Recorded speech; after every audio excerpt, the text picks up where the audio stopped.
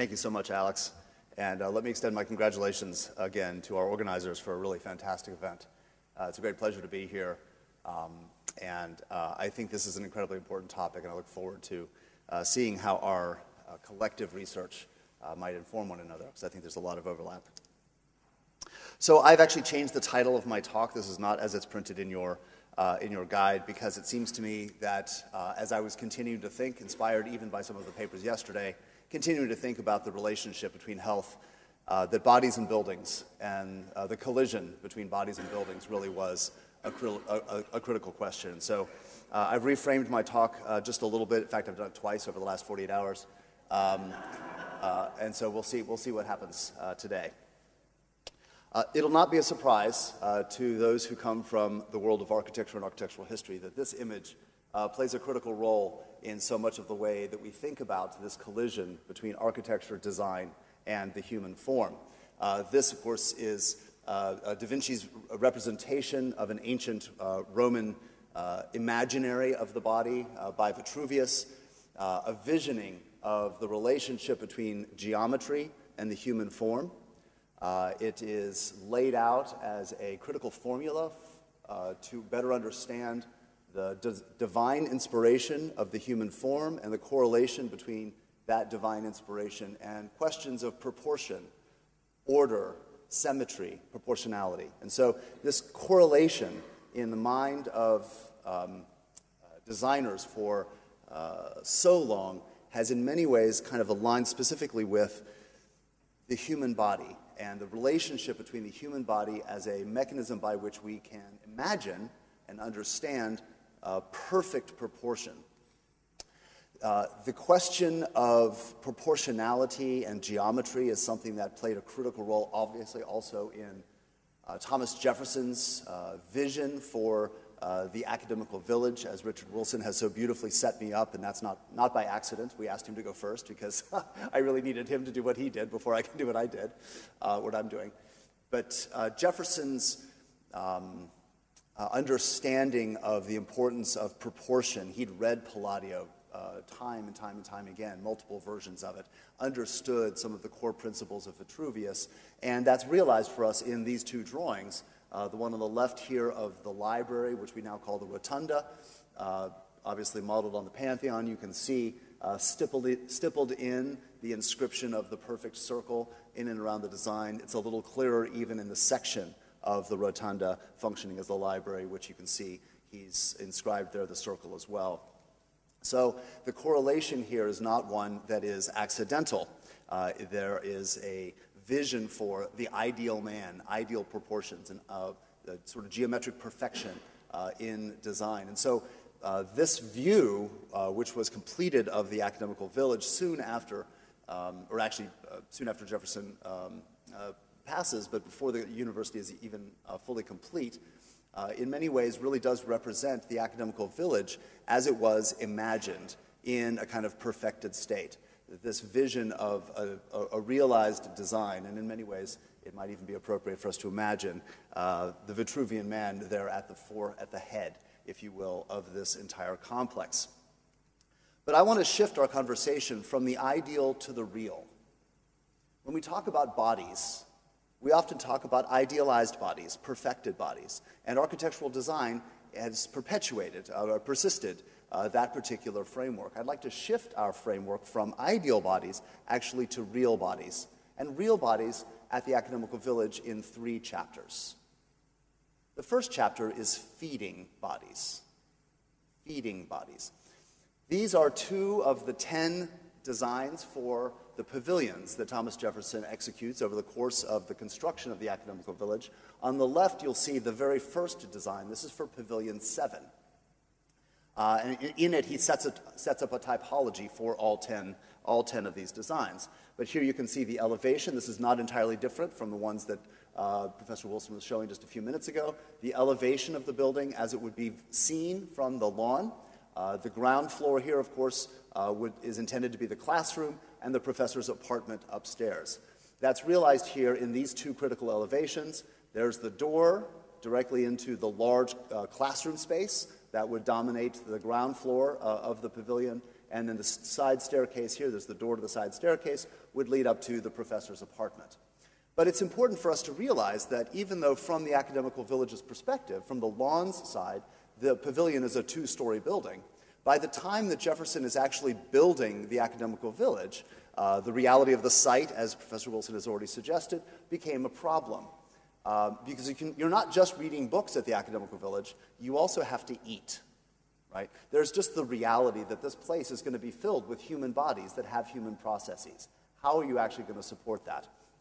So Jefferson realizes the essential necessity of installing the third floor, right? So we have the classroom space, which is the ground floor, the upper story, which is the faculty member's apartment, but then, of course, he also includes a subterranean space, that is the cellar, the basement.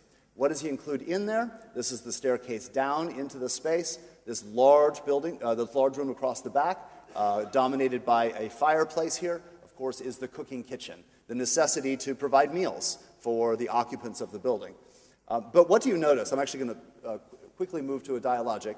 What do you notice about this particular cellar space? If that's a cooking kitchen, what's missing? A sink? Sure. You've got a fireplace, but what else is not there? You've got it. Something less, well, so there's a chimney, right? So the smoke does go up to the chimney. Imagine yourself being a cook in that space. There's no windows. There's not a single window. Jefferson has provided absolutely no natural light whatsoever for this poor cook who has to produce meals in this space. These are fully subterranean with no light whatsoever, probably some kind of a pantry space. But this, the inaugural kitchen at the Academical Village, not a great success, right? So Jefferson then moves to building this is the second building that he designs, the second of the pavilions, which is now Pavilion 3, the ground floor space here, which is the classroom space, the upstairs apartment, and of course he has a flap here with, as he's changing his mind, changing his design, he adds these flaps to it. But then here we have the cellar. That same staircase goes down. He's moved the cooking fireplace now against the inner wall, which provides both a door and two windows. So it is my supposition that someone who was cooking in this fireplace gave Jefferson a little piece of her mind. And then when it came to designing the second of the 10 kitchens at the Academical Village, and then, of course, there's this huge space that Jefferson would later call, actually one of the occupants would later call a servants' hall. And so that would be the accommodation space for all the enslaved African Americans that functioned and labored in these spaces. One of the great joys I have is because the University of Virginia in Special Collections has all 10 of these drawings. When I'm often working with students, I'll ask Special Collections to pull all 10 out. We'll put them in numerical order, and students won't, there's not a whole lot, it doesn't make a whole lot of sense. But as soon as you put them in chronological order, you can actually see Jefferson's mind evolving over time as he is experimenting with all 10 designs. And put them in, and so I won't walk through all of them, but here's the cellar space in this identical design actually for Pavilions 1 and 5. And then by the time you get here, there's the cooking kitchen in the cellar, lots of windows, and these windows are south and west facing, a cooking fireplace here, 2 subterranean pantries, circulation space, and then actually a private chamber for the cook. By the time he gets over to the west side of the lawn, the cook actually has her own private residential space, which is really sort of remarkable. One of the great things that we've been trying to do over the last 5 years is actually now begin to think about the occupants of the Academical Village as a lived experience. And so here we have, this is Professor Bladerman, who's one of the first modern languages professors. Here's his apartment, there's his classroom space. But when you actually take a photograph from the back side of the building, you can see that it also has that cellar floor. So the service spaces of this pavilion are now fully realized. Here's the floor plan in Jefferson's design. And so these 3 windows are these 3 windows. These 2 windows here illuminate this this cellar space, which I suspect to be the cook's room. That window right there, which is this window right here, illumines the long, narrow kitchen. And we also know through the historical record that this long, narrow kitchen, in fact, was first occupied by a woman named Lucy Cottrell, and you see her photograph. She's one of the very few enslaved African Americans at the University of Virginia for whom we actually have a photograph from the 1850s. Here she is holding one of the Bladerman children.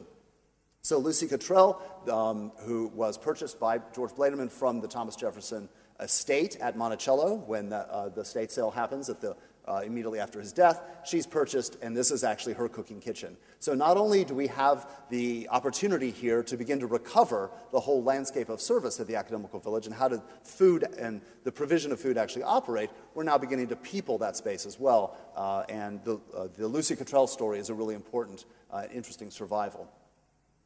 The United States, from the very late 18th century, actually inaugurates a decennial census, which means that a census taker runs through every 10 years and literally records all of the various individuals at any location. And so overlaid here on an 1858 map of the Academical Village, what we've laid in is the census account for the population in 1830. And you can see that, well, besides this one for some reason we have no account in there, but you can actually see each of the 10 pavilions, 5 on each side. We have the recorded occupants of those pavilions, and we start to see some striking numbers. This pavilion is sort of what we expected when we first saw that. 4 white occupants, 4 enslaved African-American occupants here, 4 and 5. That's the standard domestic support staff that one would expect for an antebellum plantation house of the same period. But there are a few others where there must be extended property. This particular professor, 5 white residents, 18 enslaved African Americans.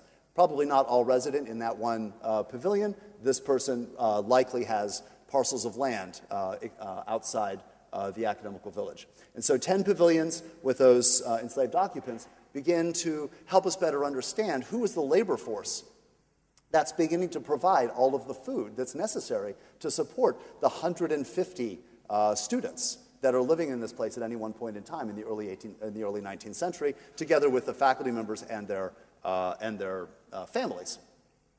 This is a really important plat of the Academical Village and its immediate environs in 1858. And this plat shows here, once again, right, there's the rotunda, there's the 5 pavilions on each side, the ranges, which I'll talk about in just a minute, but then all of the land immediately beyond that. And if we move into a detail, you can see that the landscape is actually parceled out in a way that better supports the processing and the provision of food that's so necessary for the running of these spaces. So how are we feeding all of these bodies? Where is that food coming from? This plat parcels out that each of the 10 pavilions, each of those 5 on each side, each of the 10 pavilions, is allocated a 4-acre-and-a-quarter parcel for either for grassland, for pasture, or for an expansive garden space beyond. And so larger parcel here, and then kitchen gardens, the 10 professors' gardens. So here we have 1-acre parcels that are dedicated specifically to the growing of fruits and vegetables for the sustaining of the house. And so each one of these pavilions has 2 parcels, a larger parcel and a smaller parcel. And for those of you that are more familiar with Charlottesville and the University of Virginia, you'll know that these are basically, this is the volleyball court, the memorial gym is up here. This is Brown College, and moving on to the chemistry and the physics buildings are all up on this side off of McCormick Road. So there's actually a subdivision of the landscape that is absolutely required as a way of providing food to run the 3 meals a day that are necessitated for the support of each one of these pavilions. But it's not just those. There's actually a 3rd and maybe even a 4th set of spaces that are associated. In addition to the 4-acre lot, the 1-acre kitchen parcels, each of the pavilions also has a garden behind it and an adjacent work yard. So you can see that these curvilinear walls right here are the alleyway for students who are living back here to come up to their classes, and for students that are living up here to come back to their, essentially their cafeteria, their dining halls. Dining facilities are back here, classroom spaces are here. And so these curvilinear walls bound out the alleys of movement for the white occupants of the landscape between those 2 particular zones. The space in between is subdivided into gardens here and then work yards immediately adjacent. Let's take a look at how those spaces functioned. As they're represented today, they reflect, of course, the colonial revival gardens that were installed in the 1940s. So today, these are really spectacular spaces filled with azaleas and tulips and beautiful things, especially in the spring. Really spectacular gardens. That, of course, is not at all what would have been there in the early 19th century. When we look at 1850s views, such as this one by Cassius Bond, you'll actually begin to see, you can see the curvilinear walls right here, right? So this is an aerial view of those spaces. I'll zoom in, get a little bit of a better detail. There's the curvilinear walls. This is the alley space that is the thoroughfare for the white students moving back and forth, and all of the spaces between now parceled out with trees reflect the growing up of little buildings, whole series of little buildings that are in all of these spaces. What had been, what are now represented as really spectacular 1940s gardens were work yards. They were workspaces filled with smokehouses and dairies and quartering spaces for the overflow of the enslaved population. We're, of course, not going to pull out all of those gardens. Those gardens are now themselves over 50 years old. They're part of the historical record, the historical layer of the Academical Village. So as a way of better understanding how those gardens and those workspaces actually functioned over the last 5 years, and this is special thanks to Lauren Massari, who's been the genius behind the production of this digital model, we've been working on the construction of a digital model that will allow us to unfold the Academical Village in 1830, 1840, 1850, and 1860 to better understand how the workspaces and the support spaces survived. Because while Thomas Jefferson's vision for the pavilions and the range are all remain largely intact, the ephemeral landscape of service and support, the landscape of slavery has largely been lost. And so this model is an opportunity for us to reconstitute the way that landscape actually functioned. The model is inspired by a variety of different digital techniques. Some of the buildings are built just wholly digitally. Some of them are a result of data scan, cloud point data collection. That's particularly true of the Corinthian capitals, because if you've ever had to produce a Corinthian capital in a digital model, it's nearly impossible. So cloud point scanning is a result there. But this model is accurate, take a breath, to the inch. Accurate to the inch. And it's not yet complete. You can see here these gray boxes are buildings that we've not yet gotten to. And so it's still a project under production. So this is a view of the back of Pavilion 4. The backside of Pavilion 4 sorry, this is 6. Yeah, it is 6. I was just going to say, no, actually it's 6. This is the backside of Pavilion 6. We have a bit of data from Pavilion 4. We have a lot of data for the workyard of Pavilion 6, because Pavilion 6 is one of the few spaces that's been pretty extensively excavated archaeologically. And so this digital model was a result of early photography, any early surviving photography, written accounts, archaeological accounts as well. And so we're taking a variety of bits of data to try to recover. So what this means is that we're beginning to be able to see how these antebellum workspaces actually functioned with buildings that are no longer there, fences that subdivided the space to cordon off white individuals who are moving around the space from the enslaved African Americans that are laboring in those spaces. And it allows us to position the sort of ephemera of work objects, so laundry that's happening out in the yard, piles of wood that are there, where we are able to identify chicken coops. We know that there are cows being housed here, and we'll talk about pigs in a few minutes. Privies, and so all of the various necessities for everyday life are now, we're able to reinstall those into the landscape. And one of the things that we haven't done here yet is the installation of the fruit trees. We know that there's a wide range of fruit trees that are part of these gardens, and that has a profound impact on visibility. And so one of the other things that this model allows us to do is to better understand who can see who working in these spaces in the 19th century, because we know from the written record and from the historical record that surveillance, white surveillance of working black bodies, is a really critical model, tool for control of the enslaved population that labors here. And so in addition to Lucy Cottrell and her subterranean kitchen, we now also know that some of those subterranean kitchens were dank, they were very difficult to cook in, they were dark, and so many of those subterranean kitchens, after Jefferson dies, are replaced by additional kitchens that are out in the workyard, and this is the kitchen that no longer survives, but we have quite a bit of data archaeologically as well as from the documentary record, the kitchen that stands behind Pavilion 6, and we know that Pavilion 6's kitchen was the place of labor for Isabella Gibbons, and this is the second photo, one of the few other photographs we have of an enslaved person. This is after emancipation, when Isabella Gibbons is one of the lead educators at the African-American school in Charlottesville called the Jefferson School. So she, having learned how to read and write at the Academical Village, at the moment of emancipation, she leaves and founds a school for the black students in Charlottesville, and she's one of those lead teachers. She she was raised and worked here in this particular kitchen, in this kitchen yard. So I mentioned that there were really two zones. The pavilions are one of the central spaces of enslaved labor for food production. If you're going to feed bodies, how do you do that? The second, of course, are these the ranges at the backsides, and you can see the data here from four of the six of what were referred to as the hotels. So if the pavilions were the residence of the faculty, the hotels were the residences of the hotel keepers. And the hotel keepers leased out that space as a way of providing food, 3 meals a day for the student population. Every student at the University of Virginia was a assignee or a leasee of one of the spaces in, a resident really of one of these hotels. How did the hotels function? I mean, actually, you can see, let's just take just a quick look. So 12 white occupants in this, 28 enslaved African Americans, right? 11, 13. 6, and 16. And this is only in 1830, and so these other hotels are not yet up and operational because there's not enough demand, because there's only 120 students. But by the time we get to the 1850s, there are 600 students in residence. All 6 hotels are fully up and operational, and even that's not providing enough food for the students, as students are eating elsewhere. So how did a hotel operate? The hotels are only 2 stories, unlike the pavilions, which are 3 stories. And this is the digital view of the hotel, of Hotel A.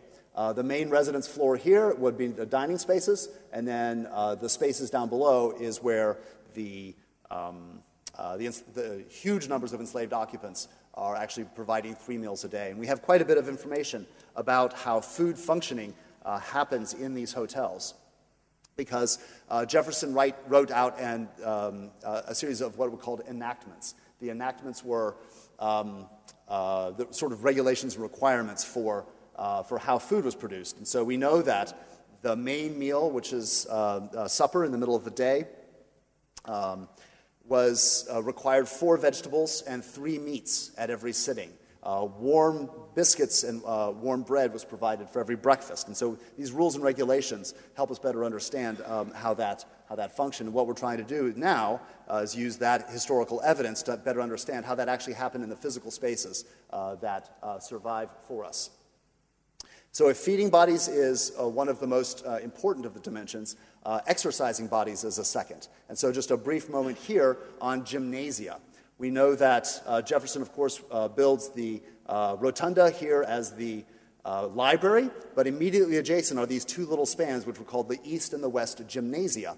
And you can see them from our reconstruction here, the East and the West Gymnasia. We don't know a whole lot about the gymnasia and how they actually functioned, but we do know that they were abandoned fairly quickly. Oh, so I'm so sorry, this is too dark, but this is an interior view from the reconstruction, because it's now filled with classroom spaces, of course. But the gymnasia spaces, they were fairly broad and long, but they were too short, right? The ceiling height was really too, it only allowed you to move your body back and forth. You can't throw a ball, you can't do much gymnastics, and so it was fairly limited. We know that this is a space that was used for fencing. A fencing master operates a fencing school here for a while, but then fairly quickly after that, a second gymnasium, a round gymnasium, is built by the 1850s at the foot of the Academical Village. And here in this Bond view from the early 1850s, you can see a series of students doing gymnastics in and around all kinds of suspension bars and other things that are around for the manipulation of the body. So if feeding the body is one thing, exercising the body is the second, dissecting the body becomes the third. And so our final chapter will look at what happens when, in medical school education, when you actually are then needing to dissect the corpse. Jefferson's final design here for the anatomical theater, and we know that we know exactly where it stood, and it stood well into the era of photography. It's the only Jefferson era building that was demolished. It's been demolished. So it no longer survives for us. It's where, for those of you from the University of Virginia, it's located sort of where the Berlin Wall now stands in that additional space just beyond the Academical Village. And so here it is the Academical Village, the Anatomical Theater in our digital visualization. And if I can just for a moment, if it'll let me, I have a quick, there we are. This is a visualization that was actually produced by my son. So I absolutely wanted to show it, of the Anatomical Theater, which evolves over time, and its proximity to the rest of the Academical Village. And that's enough of that. Moving on, we also have a digital reconstruction of the interior. And as we experienced the Anatomical Theater at the University of Padua, I was astonished at how narrow and tall and steep it was. It was really, having seen this visualization, I was expecting something that was much airier. But the tightness of the Anatomical Theater was far more functional, because what it meant is that you could actually have lots and lots of faces and heads right over the body.